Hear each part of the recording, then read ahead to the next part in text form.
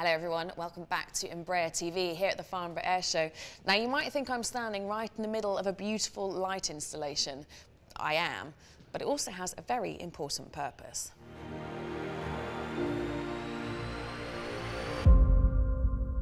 This is the Eenabled connectivity installation. Aircraft like the E2 have a constant flow of data, whether they're in the air or if they're on the ground, and it's vital that we're able to process this information in the very best possible way to ensure maximum efficiency. I'm joined by Strategy Director Daniel Gomez. Daniel, thank you so much for joining us here on Embraer TV.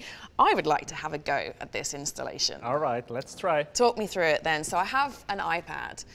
This is what the customer would use, isn't it? Yes, yes. And we focus it on the barcode. And we have to scan this picture here. It can move further. Yes, that's it. So this is information that's come up. Yes, correct. And this actually is a good information. It's information that's coming from your fleet that you have Reduction in fuel burn. Fuel burn, yeah, that's a good continue. one. Yeah. And so the customer would get various different bits of information, and then it's a way of working out the priority, I guess, of the information that's coming through. Yes, correct. How effective has this installation been?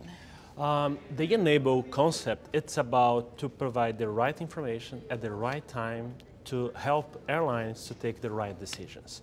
So the E2 actually is not only about have a very involved aircraft to provide information to airlines, but also it's about Embraer solution to help airlines to analyze this data, which is a lot of data. This is a simulation of a lot of information that you actually receive, and this is a simulation of how Embraer can actually help you to analyze this data and get the right information to take the right decisions. And how make it a lot more of an efficient operation, presumably. Correct, correct. With this information on hand, they can take decisions to improve the efficiency of their fleet, helping, for instance, reduce the schedule reliability, to improve the schedule reliability, or to reduce the maintenance costs of their fleet. And I guess there's been good results, right? For sure, for sure. There's a lot of airlines actually experience these tools from Embraer, and they are getting very good results on that. What a fantastic thing for Embraer to come up with. For sure. Daniel, thank you so much, and thank you for joining us here on Embraer TV. That is a very good and clearly a very useful operation to enable efficiency. Thank you so much for joining us once again on Embraer TV, and we will see you very shortly.